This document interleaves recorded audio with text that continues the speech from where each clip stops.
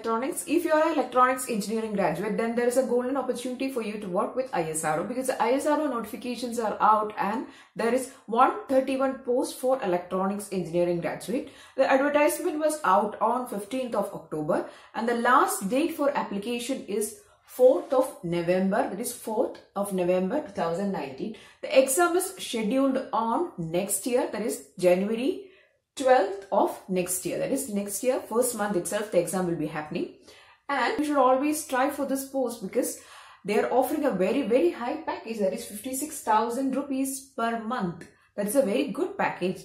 And also the criteria for choosing or for applying for this post is you should be either BE or BTech graduate with a 65% of mark, and in CGPA it should be 6.84 out of 10 if it is in CGPA. Okay, so this is all about the notification. The last date is 4th of November, so please hurry up if you are an engineering graduate, and the age limit is 35 years and there is age relaxation for the reserved categories. Okay, so please don't forget to apply for this post, and from today we will be doing videos for the preparation of this exam, that is ISRO-ICRB engineer for electronics post. Okay, so today we are going to see some of the previous questions which are asked in the ISRO exams, and that is for the electronics branch. The first question which we are going to discuss today is this: electron mobility of the following intrinsic elements in descending order is. So there's a list of intrinsic elements given, and an order of the electron mobility is given, and we have to find out which is in the descending order of electron mobility. So we know that there are two types of semiconductors. So this question is basically from the semiconductor theory. Okay, so there are two types of semiconductors: intrinsic semiconductor and extrinsic semiconductor. Intrinsic semiconductor means the semiconductor in the most pure form is called an intrinsic semiconductor, and when we add impurities into the semiconductor, that is the intrinsic semiconductor, and in order to change the conductivity properties of that semiconductor, we do this, and this is called doping, and hence we get extrinsic semiconductors from the intrinsic semiconductor. So that is a semiconductor theory basics. So here they are asking for the electron mobility order. Okay, so the electron mobility of the semiconductors, that is, if we take the gallium arsenide, it is 85,000, and for silicon it is 38,000, and for germanium it is 13,000. So all these are intrinsic semiconductors, and these are the electron mobility, and the unit of electron mobility is centimeter square per volt second. So this is the unit of the electron mobility. Electron mobility means the speed of electron motion present in the semiconductor. Okay, so if we see this order, that is the decreasing order, right? Sorry, yeah, this is the decreasing order, that is from gallium arsenide, then silicon, then germanium. So which is the descending order of the electron mobility, that is starting from the highest to the smallest. Okay, so that is gallium arsenide, silicon, germanium, right? So gallium arsenide, silicon and germanium is the decreasing order. So the correct answer for this question is option B. The next question which we are going to discuss is this: common base current gain of PNP bipolar transistor is 0.99. The common emitter current gain of the transistor is what? A 101, B 0.01, C 99, D 1. So which is the common emitter current gain? So if you don't know anything about transistors or transistor configurations, let me just tell you that there are three basic configurations of transistors. That is the common base, common emitter and common collector configuration. That is three way of arranging or connecting the transistor. That is in common base, which is base is common when the emitter is common to other two terminals and collector is common to the other two terminals. There are three current gains for each of this connection. The current gains are alpha, beta and gamma. Okay, so for common base, the gain is given as alpha. For common emitter, the gain is given as beta, and for common collector, it is given as gamma. So these are the three current gains when the transistors are connected in the three configurations. Now what is a current gain means? How much the current is amplified. The ratio is called, or that unit is called the current gain. Okay, so for the three configurations, that is for common base, for common emitter and for the common collector, the current gains are denoted as alpha, beta and gamma. Now there is a relation between this alpha, beta and gamma. Let me just tell you that the common base gain, that is alpha equal to beta by 1 plus beta. This is a relation between alpha and beta. Okay. Now, the common emitter gain, which is beta, is given as beta equal to alpha by 1 minus alpha. So, the advantage of studying these properties or this relationship is that if a question is given, you don't have to go for finding the currents and all those things. If you directly know the relationship, means you can substitute and find the result. And also, gamma is given as 1 plus beta. Okay, so these are the three relationships between the three current gains in the three configurations. Okay, so that is the common base, common emitter and the common collector configuration. Alpha, beta and gamma. Now the question is very simple. They have given the common base gain, which is alpha. They are asking for common emitter current gain. Which is a common emitter current gain? Beta. We have alpha and we need beta. Simple, right? So I can remove these things if you have noted. Okay. So I'll remove these things. Now I have to find beta. I have my alpha, which is 0.99 by 1 minus 0.99, which is equal to 0.99 by 1 minus 0.99 is 0.01, right? It is equal to 0.99 by 0.01 is, we can remove both the points or decimal we can remove, and the value is 99, and the correct answer for this question is C, 99 is your answer. Consider a sequence x of n 2, 4, 6, 8, 0, 1, 3, 5, 7, 9. This is a sequence. Downsample the sequence by 3 and then upsample by 2. You will get what? 2, 0, 0, 0, 7, 0. 2, 0, 0, 0, 0, 7, 0, 0, 0. C, 2, 0, 8, 0, 3, 0, 9, 0. Or D, 2, 2, 8, 8, 3, 3, 9, 9. So which will be your resultant sequence? So this is a question from digital signal processing. So you have to know about downsampling and upsampling. Okay, if you don't know anything about downsampling and upsampling, let me just tell you the basics. Okay, so if you are given a sequence like this and you are set to downsample the signal by any number, n means you have to pick out the nth elements or the multiples of nth element. So from this question, see, you are given a sequence like this.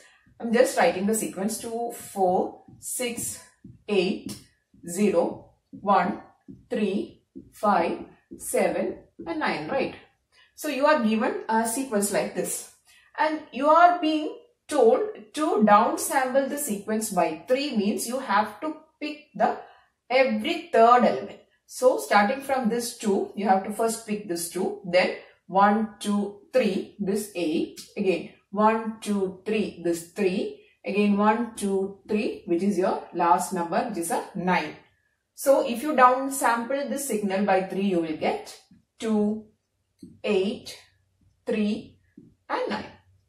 Okay, so this is the downsampling by a factor or by a number of 3. Now, if you are being told to downsample the signal by 2 means you are going to pick the every second element, that is starting from this, then 1, 2, then 1, 2, then 1, 2, then 1, 2, and here there is no element, so you can ignore it or just add a 0. Okay.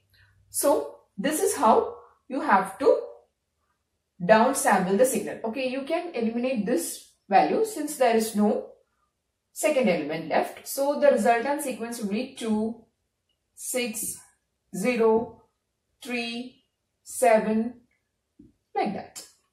Okay, so if you downsample the signal by 2 means you are picking out every second sample, or multiples of 2 you are picking out. Multiples of 2 means the position I am telling. I am not telling about the values of the signal. I am just telling the positions. That is, every multiples of 2, whichever position it is coming, that value you are going to take. Rest of the values you are going to ignore. So that is called downsampling. Here we have to downsample the signal by a number of 3. So again I am going to downsample the signal by 3. First I am going to take my first element is 2, which is 2 here. Then 1, 2, 3 I am going to take 8 as a second element.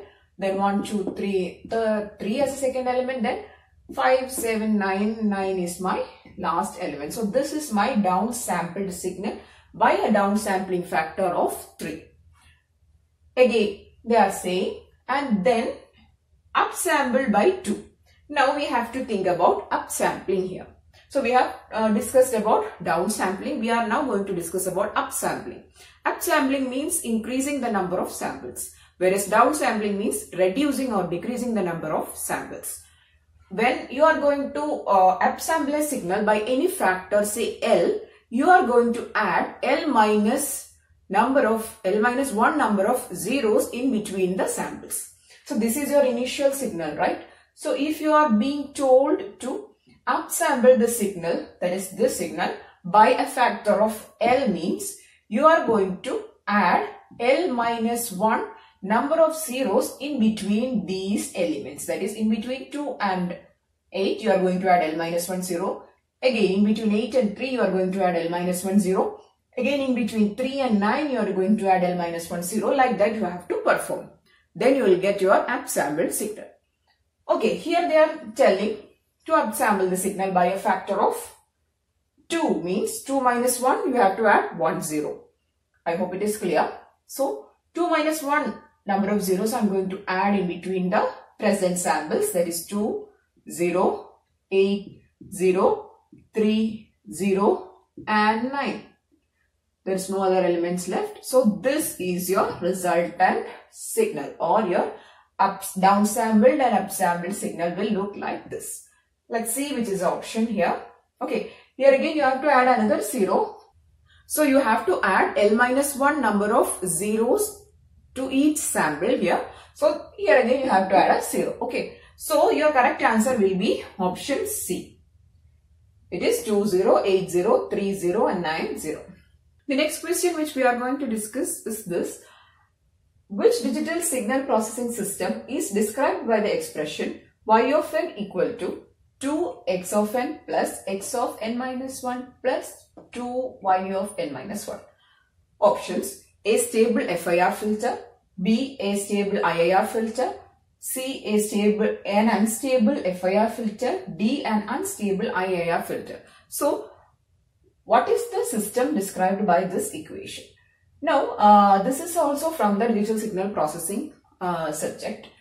Now we have to find whether this is a FIR filter or an IIR filter, and whether it is a stable or an unstable system. So how can you identify whether this is an FIR filter or an IIR filter? For a FIR filter, the output y of n is the function of the present and past inputs only. So such a system is called a FIR system. Whereas an IIR system, the output function y of n is a function of present and past inputs, also past outputs. That is, if the output, that is the present output, depends on the past outputs also, means it is an IIR filter. But if the system output, which is a Y of n, only depends on the present and the past inputs only, means such a system is called a FIR system. Now these two things you have to be very much sure about.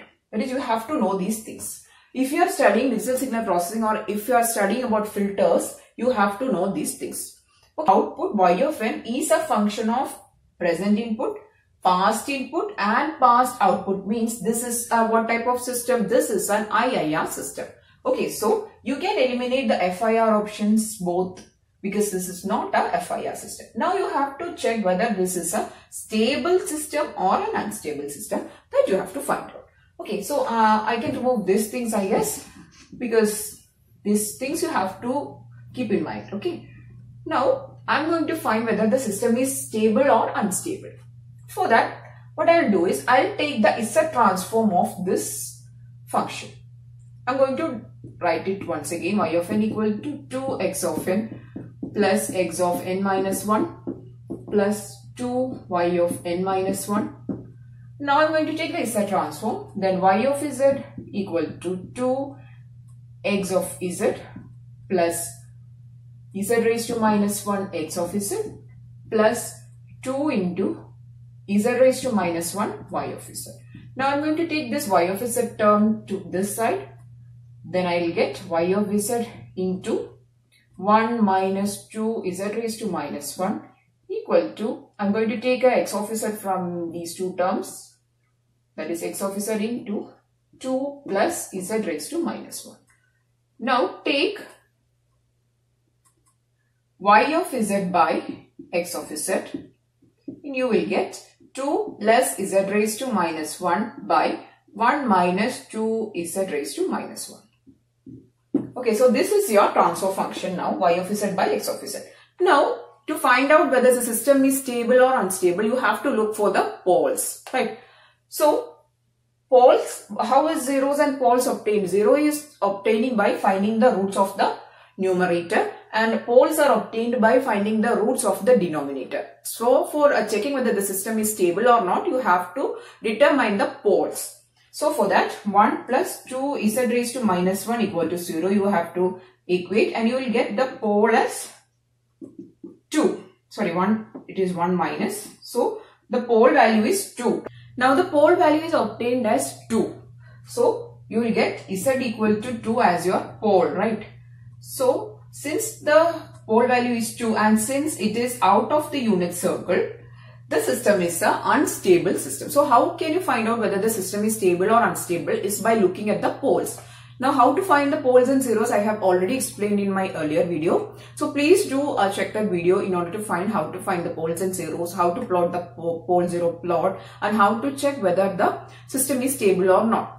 Okay, so here since the pole value is 2 and since the pole is lying outside the unit circle, means the system is an unstable system, and hence the option correct here is option C, that is an unstable, option D, unstable IIR system. So D is your correct option here. So first you have to check whether the system is FIR or IIR, and then you have to go for the stability of the system by finding the transfer function. That is, just take the Z transform. Okay, so when you are taking the Z transform, you will get your pole, and you will find whether the system is stable or unstable. So for this question, the correct answer is option D. That is, this expression is an expression of a unstable IIR system. These are some questions which I have included in this video, and in the upcoming videos of ISRO preparation, we will be doing more questions, and whenever we are doing the questions, we will be covering the basics of that questions also. Okay, I really hope the video was useful. So if you are preparing for ISRO, please do watch this video and also share this video with your friends and family, and don't forget to subscribe to the channel for more such videos. Okay.